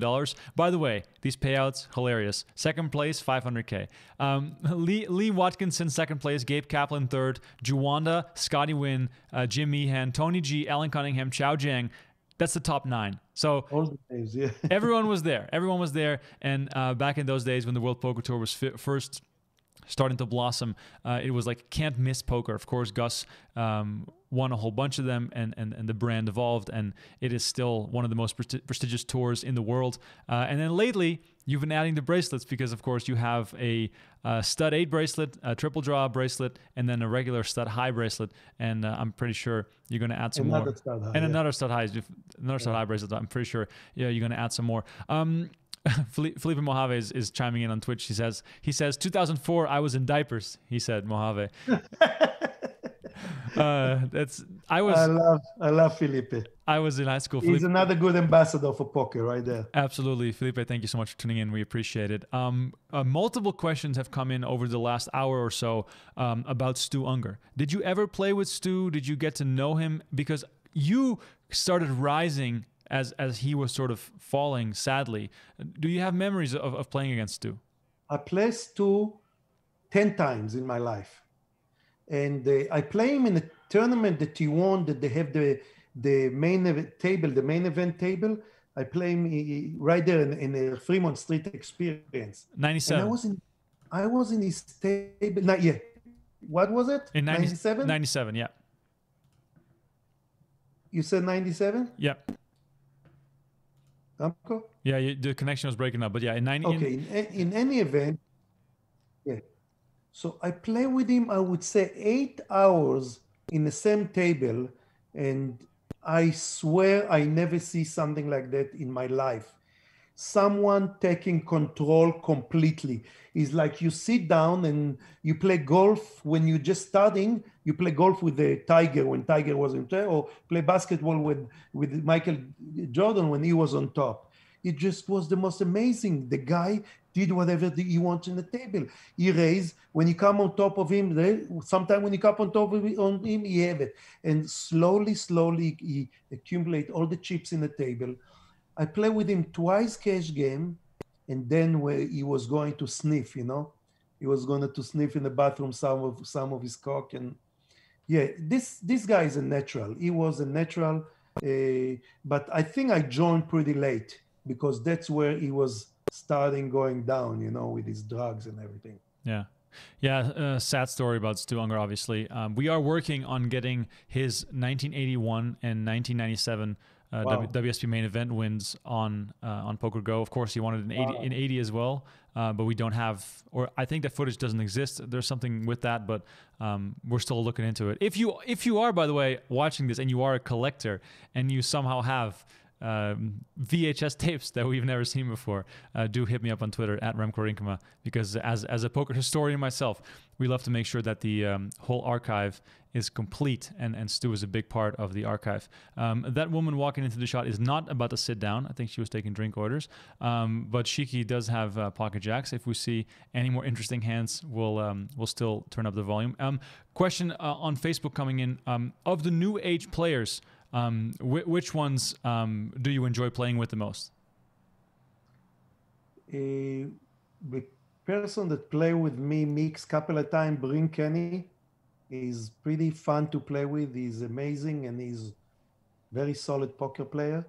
I mean, Jason Marcia, I would say joined us during the high stakes, but for me, he's a new school. He's not an old school, He's my age, so yeah, you know, it's Yeah, so he's definitely new school like you.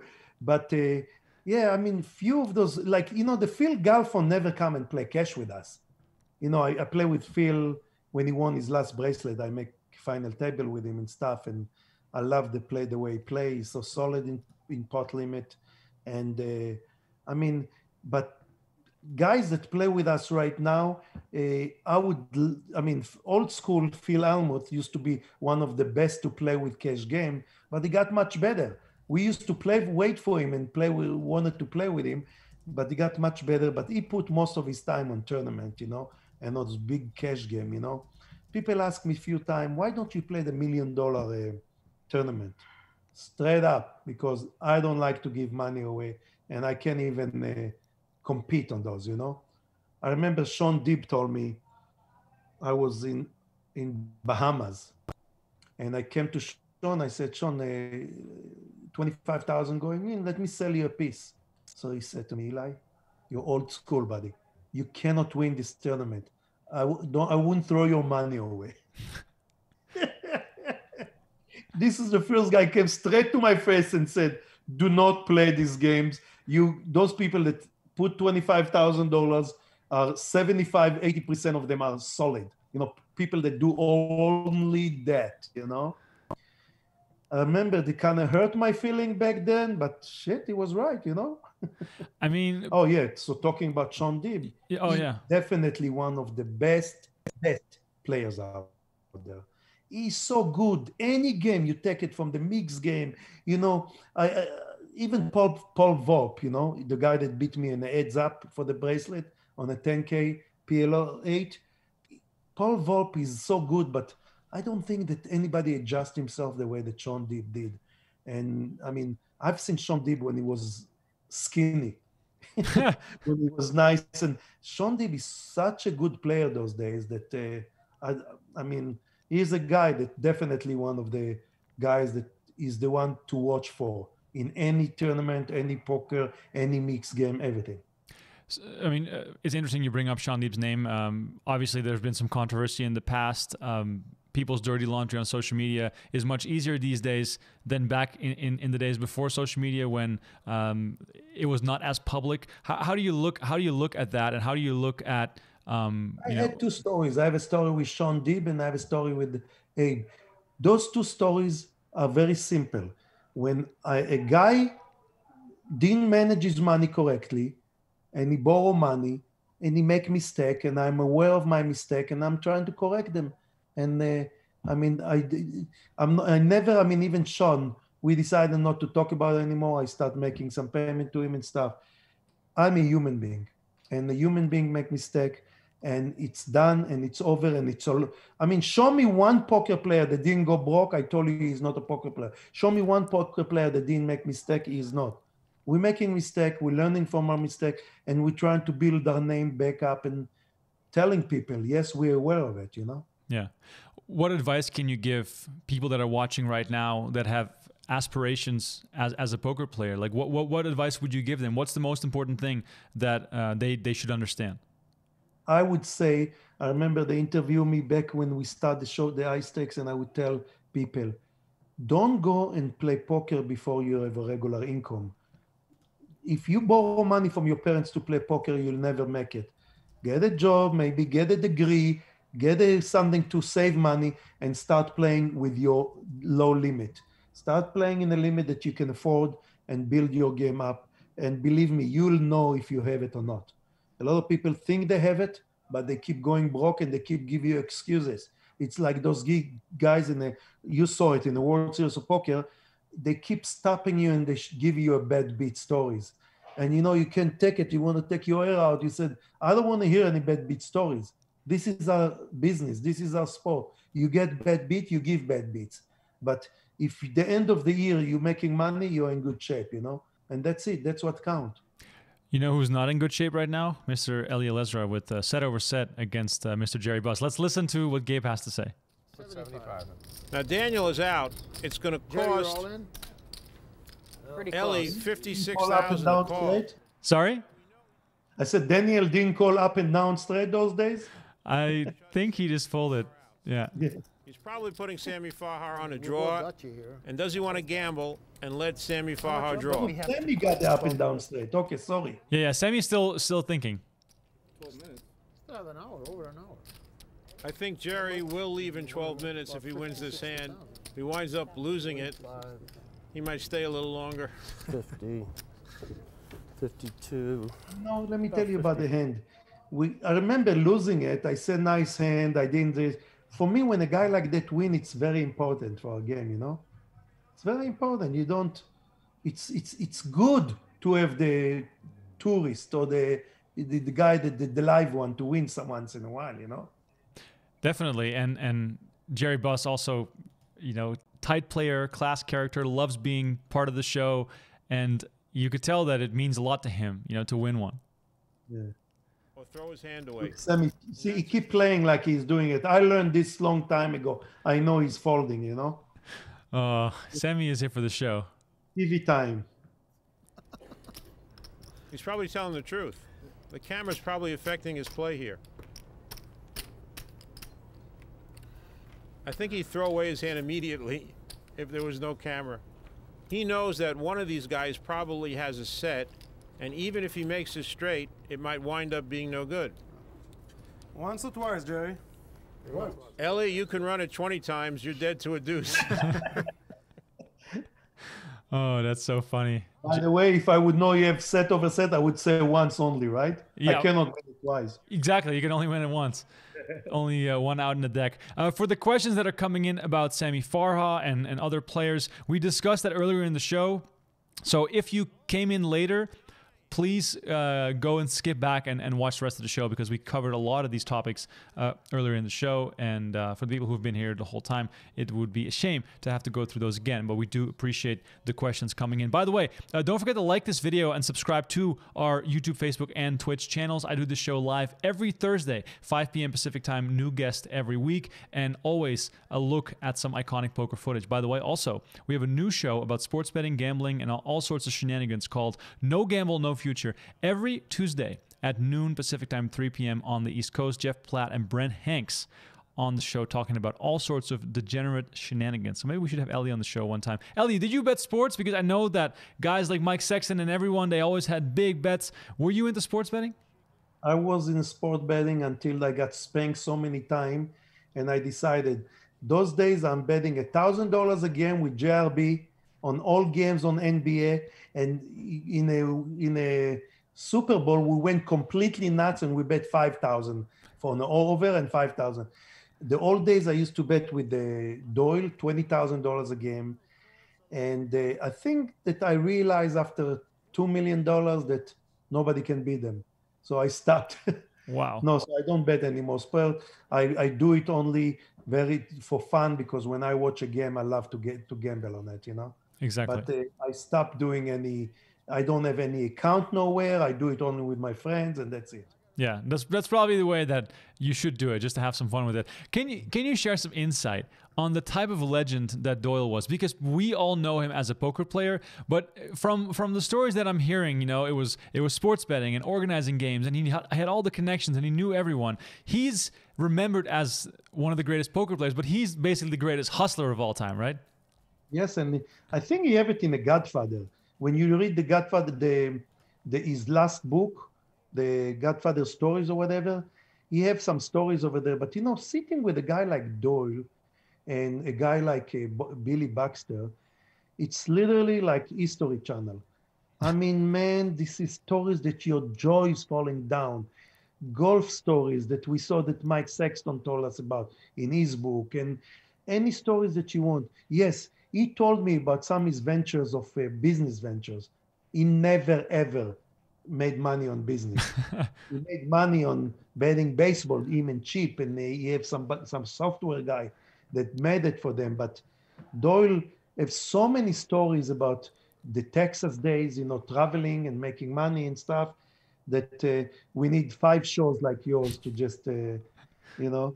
But I'm glad he's still with us, you know, and Doyle is one of my idol to, I want to die on a poker table. I want to be Doyle's age. I want to keep going, and that's what I want to do. You know, some people ask me, but why? You have enough money to pay your mortgage and to do this and to. People don't understand when you love poker, you love it all the way. You can't wait for those Thursday night with your friends. You can't wait for, because that's the fun. Some people like to play golf and we like poker, that's what we are.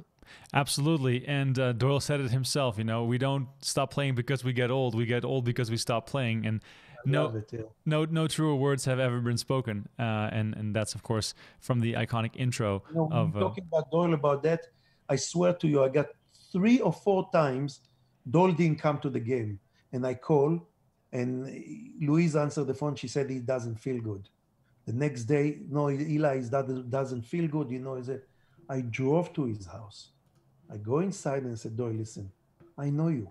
You need to have the adrenaline. You need to have the screaming. You need to, and don't worry, the next day show up in poker and Doyle go back. He's not sick anymore. I swear 4 times I did it to him. He sit home, he said, I'm not going to feel good, and he showed up in a poker. Doyle his blood moving. This is Doyle. This is a gambler by heart. Do you share some insights on how Doyle's sharpness evolved over time? Because when I speak to players now, they say he might be in his 80s, but his mind is still very sharp. Okay, so this is an amazing question. You remember when at the beginning of the show I told you, Chip told me, call Doyle? Now, back then we played 3 and 6 and 4 and 8,000. And back then we played Chinese so big that you can win in 200,000 in an hour or 2 hours. And no other player wanted to start game, but Doyle wanted. But Doyle decided for some reason, I think there was a period of 5, 6, 7 years, Doyle was weak. He don't remember, stud players need to remember what cards came up on the table, need to memorize it, need to see. And Doyle lost it. And I swear for those period of time, he was losing. And Chip is businessman. Like, call Chip, call Doyle. So we used to get Doyle in a game. And yes, that's the time I made a lot of money. But for some reason, since his 80s, wow. For the last 7 years when he's playing, he's still booking nice wins. He's leaving early. I remember Doyle that leave at 2 a.m., 1 a.m., then midnight for a long time, then 11, then 10 because Louise. And now I heard he leaving even at 9 or 8 because he want to be with his wife all the time. Yeah, of course. And we all know that Louise has been in poor health for a while, and Doyle is home supporting her in the COVID situation.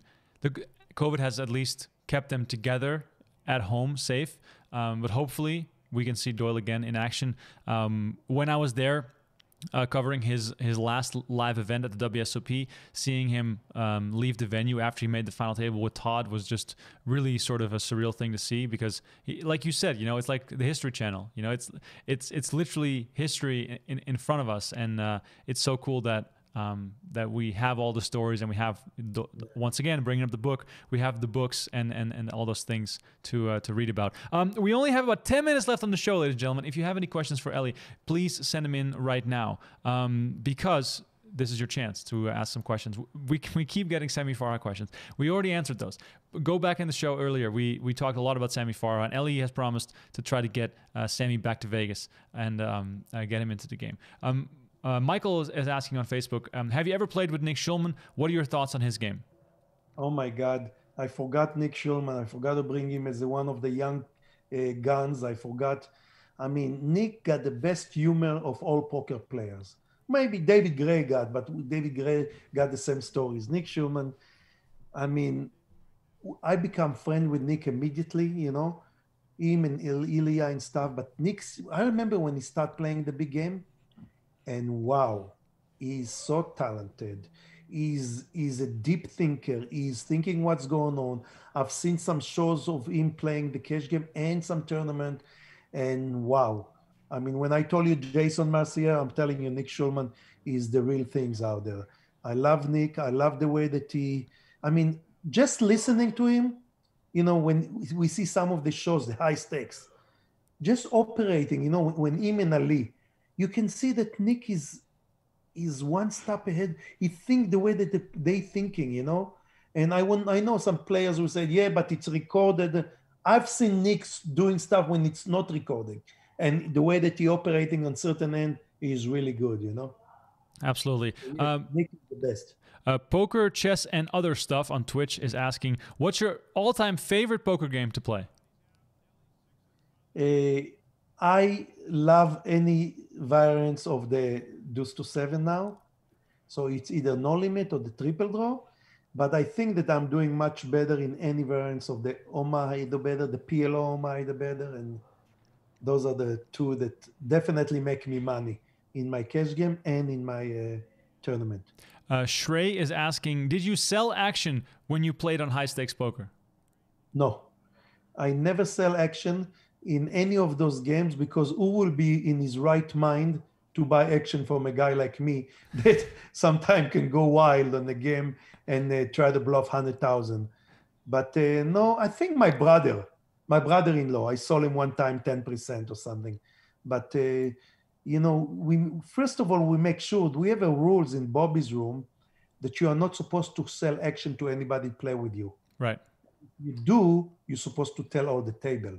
So on those high stake, we didn't. Sometime I would say if we play very high and somebody buy 10 or 20% for me, then you say it in the table. But in this particular show, no, I didn't. When I took the pain, I took the pain myself. And when I, you know. We got some questions coming in about biggest win, biggest loss. We also discussed it earlier in the show. Please go back and check that out. Polar Boyak is asking, how much does the dealer make in the high stakes games? And maybe also a question from me, what's the biggest tip you've ever seen to a dealer? I mean, I know that when we play now in PokerGo, I usually the first one that ask everyone for $300, $200 or whatever to immediately give the dealers. So we know that all the dealer making, if we are 7 of us, they'll make 2,100 or they'll make whatever, and they'll split it between themselves. And usually the guy that win the most, sometimes we make this rule that if we play poker after dark, the guy that win the most leave another couple $1,000. But because we don't do, at the beginning, I don't know if you saw, we took $5 and we put it next to us and we start tipping, but it's not good for TV, I think. So we decided not to do it anymore. Have you ever seen a crazy big tip in Bobby's room or something crazy happen? I think that Ivy gave by mistake to a valet $5,000 chip. The valet go after him, and Ivy said, because you're honest, you end up $1,000 to him, you know? What I see with Phil, I went with Phil to Bahamas. I just never see something like that before. We flew in a private jet to the Bahamas. The couple of days before, he took a 25,000, you know, the pink chips for me. And he said, bring whoever you want. It's $50,000 to go to Bahamas. So I gave it to him. Don't worry. He came with his nutrition, his personal trainer, his friend, his this. I brought only my friend, you know, David. I beat him for 170,000 on the plane playing Chinese. But when we landed, first of all, he took about 4,000. He gave the pilots. Then he took another stack of all hundreds. Anyone that opened the limo card, he gave him a few hundred. Anyone that did a few hundred. Phil Ivey was one of the biggest tippers I've seen. Wow, that's incredible. Funniest little side story that Nick Schulman once told me, where Nick Schulman asked Ivey to pay the masseuse, and he threw the masseuse $5,000, and he says, "Nick, you got me back, right?" And then what are you supposed to say? It's Phil Ivey. Pretty funny. I know, it was pretty good. Final call, by the way, for questions. We're going to take a few quick ones. Describe Tom Dwan in one word. Scary. Scary. Great. I love that one. For the people in the chat, how would you describe Tom Dwan in one word? Please let us know in the chat as well. Unreadable and fearless. Exactly. This is, by the way, also an iconic hand. Barry versus Sammy, aces versus kings. Oh, wow. Let's just listen and enjoy this one. $1,500 in the pot. He can walk away here a big winner by making the greatest laydown in no limit hold'em. Never happening. If I had to guess, I would say it's 50-50. He knows that Barry's either got aces, maybe the other two kings, and maybe a pair of queens. But it really looks like Barry's got the aces. Gonna be sick to my stomach.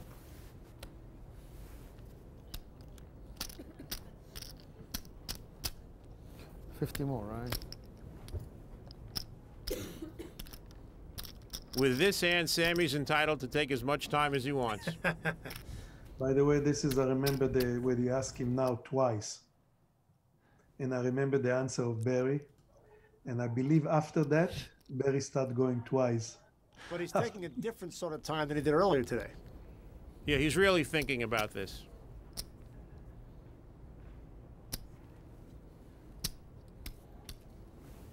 This is the biggest decision a no-limit hold'em player can make. Barry.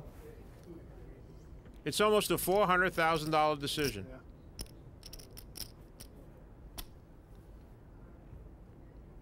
Sammy tries to sneak a glance at Barry, who's not showing anything.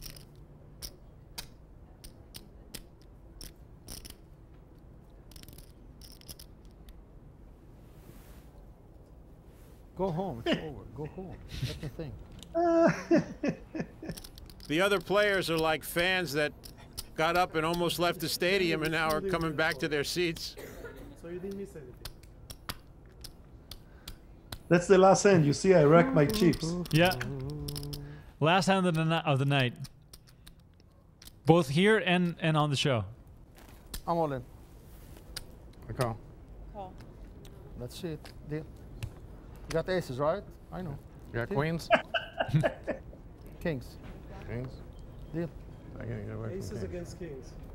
Want 2 flops? 5 and 5? No. Let's go. He never go twice, by the The way. pot is a mind-blowing Start doing twice when he start going broke. Yeah. Oh yeah. hard cash.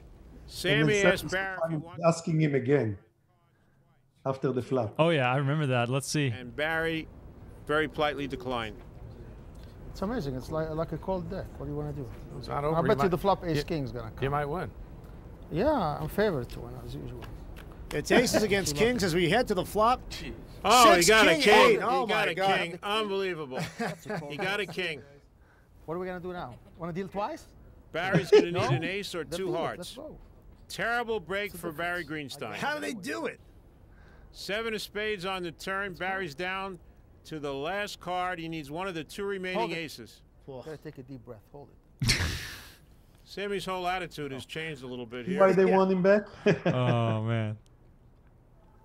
3 of diamonds on the river. Sammy Farhar wins. And that has Sammy locking up the biggest pot in high-stakes poker history up until that point. Of course, that record was broken many, many times. There's Eli with the rose, which became iconic. You gave the rose to Zygmunt, I believe, on a later season. Oh man, good times. Eli, thank you so much for being on the show. I think it's fitting that we leave it here on this frame. Very excited to have you back in the games soon. Obviously, we should grab dinner at some point later this year. Remko doing an amazing job. Keep watching every Thursday. Amazing for poker. I appreciate that. For you guys who are watching at home, if you're new to PokerGO, please subscribe. Use the promo code HSP to take $20 off the annual sub. Then it only becomes $7 a month for PokerGO. And guess what? These new high-stakes poker episodes and all these massive tournaments that we are putting on every single year, those are not cheap. So we appreciate the support. We appreciate you guys being with us. And let's just all cross our fingers and be careful and be safe and have the World Series of Poker back at some point later this year because, man, I am just craving to walk down that hallway to the Amazon room and hearing the chips like crickets in the night. It's just something that I miss so much. Once again, for everyone watching, on your way out, don't forget to like this video. We'd love to get the likes. Share it with your friends if you enjoy the show. And let me know in the comments who should be on the show next. I have a lot of guests lined up, but I'd love to hear from you guys who should be on the show. For Eli Elezra, my name is Remko Rinkema. You can find me on Twitter at Remko Rinkema.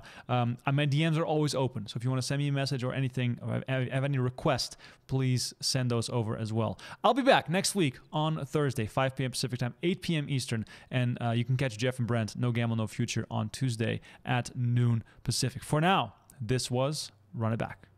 Good day.